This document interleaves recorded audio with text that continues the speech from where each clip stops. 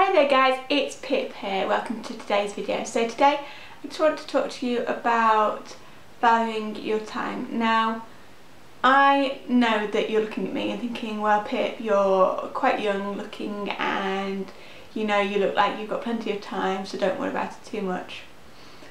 Here's the thing, and I don't wish to scare you, but I was listening to Dean Graziosi. Now Dean Graziosi is author of this book, Millionaire Success Millionaire Success Habits, I apologise.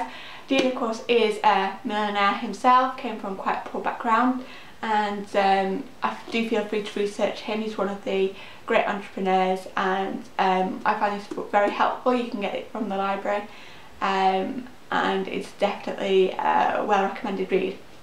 Now, time. I was watching something by Alex Becker. Again, Alex Becker is another entrepreneur, but he was talking about how most people don't value their time, and I want to tie the two in, what Dean was talking about and what Alex Becker was talking about, because what Dean Graziosi was doing was reading a book about the shortness of life. It's by Seneca, who was an ancient philosopher, been dead many years, but he's talking about how life is not short but we make it short, and how about most people never get to where they really want to go because of there's 8 different reasons, including not knowing where you want to go, choosing to pursue meaningless activity, self-induced servitude to thankless others, or thankless tasks, laziness, drink, drugs and alcohol, going after no fixed goal, he said was the one that got most people. Alex Becker taught me this little trick, which you may or may not find helpful, but basically just, I don't know if you can see that there, but this is a grid. So this is a grid of my life, the number of years that I have had and I haven't had. So this is actually divided into enough squares to cover 60 years of age. So my dad died when he was 60. If I'm lucky, I'll get to that point. You know, we don't know, do we? Hopefully I might be lucky enough, I really don't know. It's obviously more important to live a good life than a long life, but this is what Alex wanted me to do. He said, colour in how far or how much you've had already. Now if you can see this on the graph, you don't need to see in the individual squares, but you will notice that actually this is almost halfway filled in, so that's about the halfway line. There's 30 and I'm here, so I'm 26 at the moment, so it's almost halfway gone. Bit of a worry, and I still haven't learned what to do with that time, so it was quite interesting to learn that, and it's not there to scare you, but it is something that is meant to really focus your mind. Now please bear in mind guys that, as I say, I don't know how long I'm going to live to. You know, there could be many things that could happen. I could live well beyond the age of what my dad did, which, as I say, was 60 years, but it really makes you realise how much time has passed, and possibly why we should value it a bit more. Now of course, when you know where you want to go, which is the second point I want to make, you do value your time much more, so you cut out things that are not meaningful. Now this is a painful thing to do, okay, it's painful. You have to cut out people who, and I've had to do this, and it is still very hard. It's something that I'm in the middle of doing, letting go of people who you like and are nice people but are not investing in you the way that you're investing in them. That's difficult. It's difficult because you have to be a little bit selfish, which is something that I'm not really used to, and it's hard to let go of someone who you do want things to work out with. Now I'm not saying that you should just cut everybody, I'm just saying that really look at your life.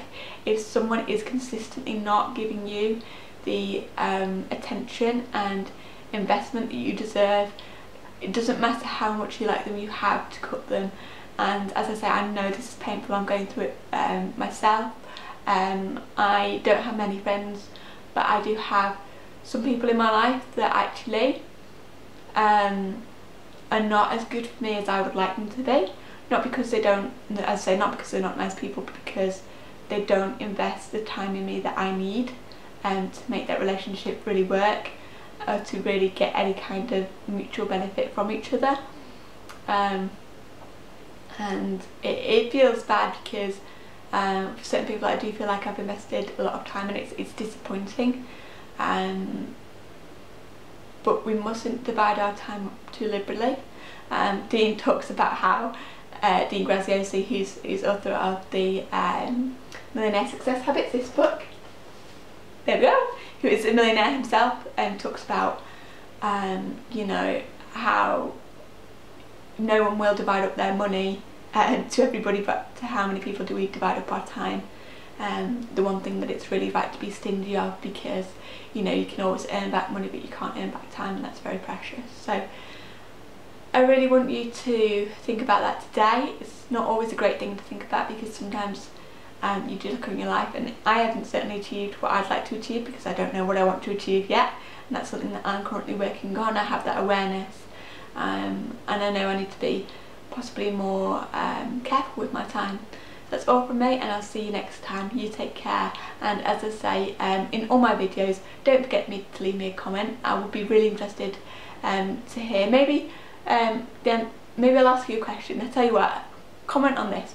What's the one thing that you're spending too much time on that you need to drop, and why? It could be a person, it could be a hobby that you're kind of half in and half out of. It could be seeing a neighbour that actually you've been doing for years and it started out of kindness, but now you really need that time back for yourself because it's important for you to have downtime or spend time with your family. You know, things that are not easy to give up. And I'm not advocating we should be selfish all the time, but I'd really be interested to hear your comments. And of course, do feel free to subscribe. We bring the video full of value almost every day. These are free videos, guys, and it's just for me to share all the information and kind of the revelations that I'm having along my journey as a young entrepreneur, trying to find my way in life, feeling very lost, and hopefully helping other people to steer clear of the pitfalls I'm falling into. Whether you are someone who's going into business, or whether you are just someone who is looking around their life and thinking that it looks great, but for some reason you're not as fulfilled as you could be, and you're just wanting to know what's missing and how you can have more of whatever makes you happy, and find that path. That's all from me, and I'll see you tomorrow. You take care. Bye now.